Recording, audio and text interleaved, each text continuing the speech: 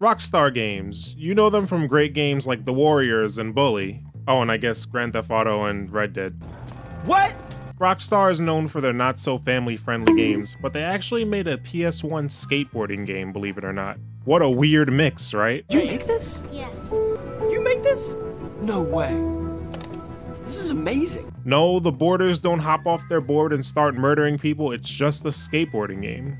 It's called Thrasher, Skate and Destroy, so immediately you might be thinking Tony Hawk ripoff, but the release date is only a month apart, so it's really not. Tony Hawk goes for this zany arcade style, while Thrasher is much more grounded and realistic. You pick your guy, and I pick Cyrus because he has what looks like a Super Smash Bros. Logo tattooed on his arm. The level starts in practice mode, so you can get the lay of the land. You'll immediately notice the soundtrack. It's old school hip hop, and it's a banger. You won't hear any of it in this video though, because I don't want the copyright gods to smite me. Once you're ready, you skate around and score points to beat the level. You score points by doing tricks, but like I said before, this game is more simulation than arcade. You have a list of tricks to do, and it takes some time in order to pull them off. You're not doing 720 double kickflips off of 50-foot drops. Each level is fun to experiment in, and when you pull off some cool shit, it's legit satisfying. This is also one of the first games to have ragdoll physics, which kinda scared me as a kid. You also have a health bar, and when your health bar runs out, you die. Oh no, you don't die, your board breaks, because that's what happens when you collide with a train at max speed. Just your board breaks. Look at this trick.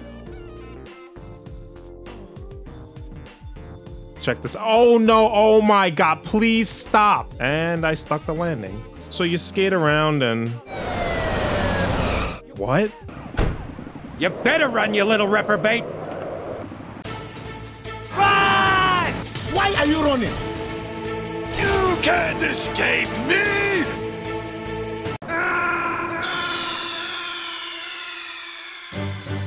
Snake, are you okay? Snake?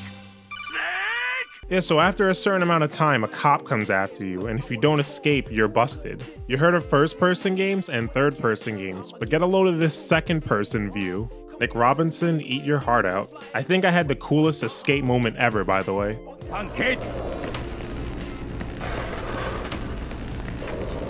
Get over here!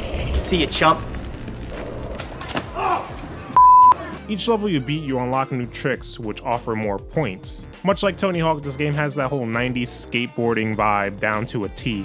From sponsors to unlocking skateboarding clips. But the thing is, there isn't much more to the game. Experimenting in different levels is fun, but the only objective is to score points and run from a cop or score points to win a contest. No collectibles or objectives or anything that would make you want to replay a level besides, oh, let me try jumping over this train again. It's a fun game, but it really wasn't done right until Skate came out years later. Also, as you can imagine, Tony Hawk completely overshadowed this game. Maybe if this game came out first, we would be playing the remastered version of this game instead of Pro Skater 1 and 2, but there's a good chance in this alternate reality that SpongeBob is called Sponge Boy Ahoy. You know what? Let's just leave everything as it is. NHL Rock the Rink is an over-the-top arcade game. It's weird because the game doesn't feature any NHL teams or players without unlocking them first. I never heard of another sports game that does this. EA published this game, but it's not under the EA Sports label, which is pretty weird. Playing the game is just madness, from the menu music...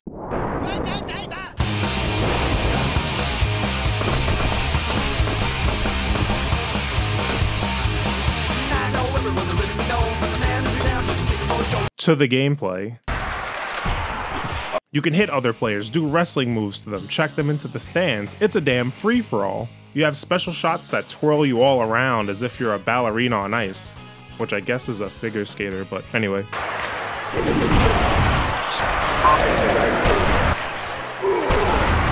You fill up your bonus meter, and when it fills up, it's the hypest shit. Bonus!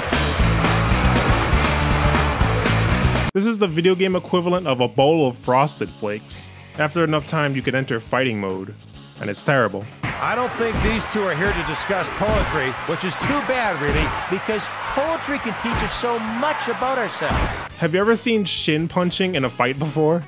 Like what is this? Yeah, just look. You don't need a lengthy speech to see why this sucks. I like your cut, G.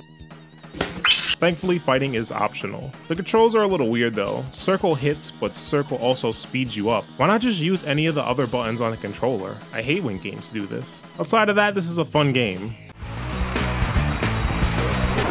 And he puts it upstairs where Grandma keeps Granddad in an urn. Which is sad, really, because Granddad is still alive. What the hell? The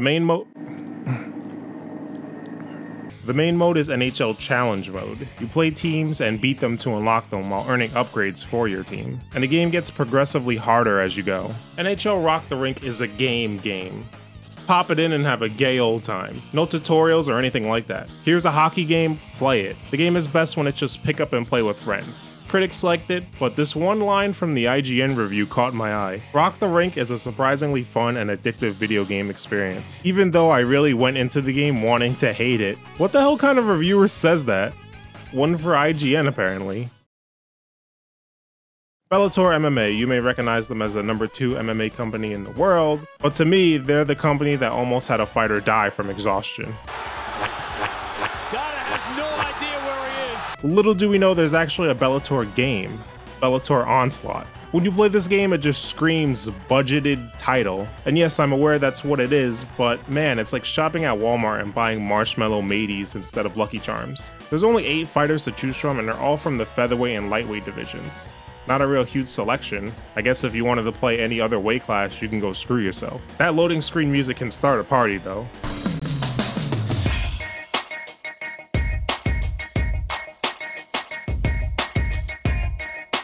Since it's a budgeted game, they go for this simplified arcade style gameplay. You both have health bars, and once one of them is depleted or someone submits, the match is over. That's all well and good, but this sucks. The striking animations look pretty bad, and since you have to deplete your opponent's health fully to win, there is no flash KOs. That takes away from the whole "the fight can end at any time" shtick that MMA games normally have. You have basic button combos, blocks, and sways. That's the stand-up game. It's as shallow as a rain puddle. Takedowns are the best thing this game has going for it because they're pretty brutal. And sometimes super over the top. But the takedowns lead to the ground game, which is the worst thing about this game. Grappling is even worse than the striking because nothing's responsive. Everything is centered on the right stick. Clinches, takedowns, submissions, transitions, and counters. But they're about as responsive as a potential second Tinder date.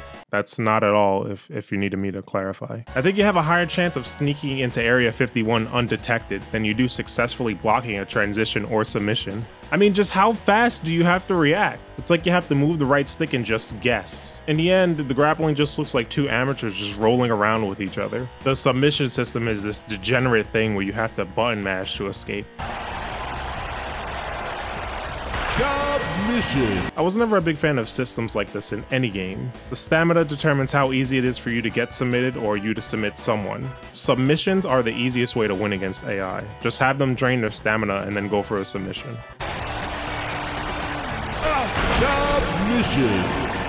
Sometimes you could stun your opponent and then you can go for a Bellator moment, which is admittedly pretty cool. Falcon Punch! You have a Championship Road mode, which is pretty much an arcade ladder mode. You have to go through the roster, but don't lose though because you have to start all over. Oh man, I don't know about you guys, but I feel like watching Ink Masters on Spike TV.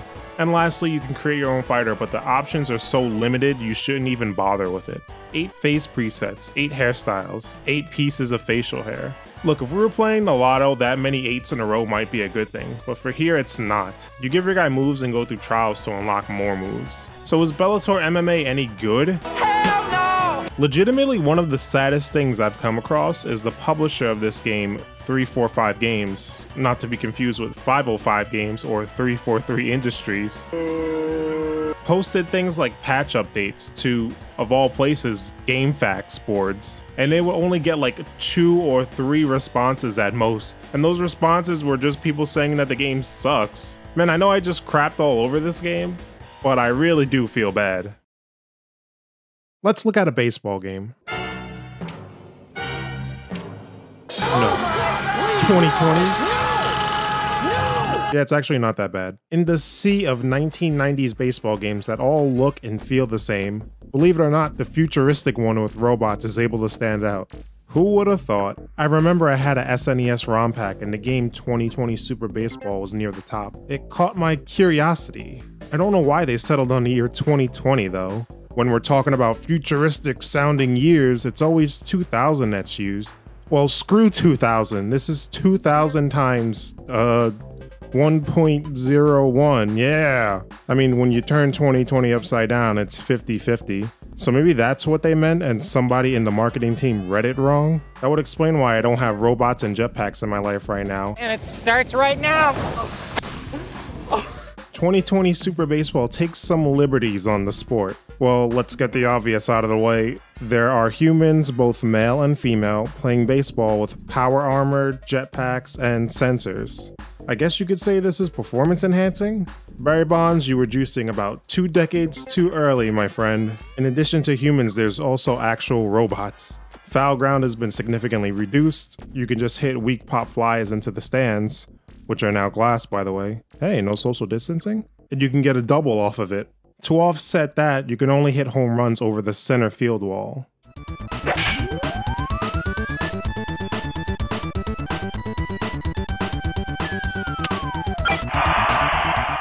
See, look, the computer just hit a home run off me. Time to return the favor. That's gone, baby. What the hell? There are 2 leagues of teams to choose from. Most of these teams come from actual places. American Dreams, Tokyo Samurais, Korea Dragoons. But then you got teams like the Ninja Black Sox. Ninja isn't a location as far as I know. I just want to know where these ninjas are from, yo. I picked the Mechanical Brains, a team of 1 female and the rest of the players being robots. Look, I can make some type of porn joke out of that, but it's too easy. When you finally pick your team, you battle it out with other teams for the best record. As you can imagine, the gameplay is very offensive-centric because, you know, robots. You can slide and jump with your jetpack to make cool-looking plays, and yes, these are satisfying. Since my team is all robots, you would think I would have an advantage, but the thing is, robots can blow up if you keep sliding, jumping, pitching, base running, sitting, existing, or literally doing anything. On the other hand, human pitchers get fatigued, but they can do everything else just fine. So jump out to a big lead early with the robots because much like me, they blow their load halfway through. Throughout the game, you earn these points. These points can be spent on power upgrades. You can earn more points by doing nice catches, getting hits, strikeouts. Here's a top secret pro level 2020 baseball tip. Whenever there's a fly ball, just jump before the ball lands. The game counts it as a jumping catch and you get the extra points coming from it. You can upgrade specific players' hitting, pitching, fielding arm, or just replace them with a damn robot that covers all 3. I normally just do the hitting upgrades for 2 reasons. 1, chicks dig the long ball. And 2, see reason 1. There can be some tense moments where the game's on the line and you activate your power-up, or the opponent does the same. There are some issues I have though. Firstly, the fielding is ass incarnate. You can only control 1 player at a time, and it's the player the game gives you. So there are instances where the ball is hit right in front of someone, but I have to run over with another player from another damn county to field the ball. Also, it seems first basemen always cover the base rather than fielding the ball. The music is always really the same. It's a catchy tune, but it's the only one you hear the whole time, and the SNES instruments can get a little grating.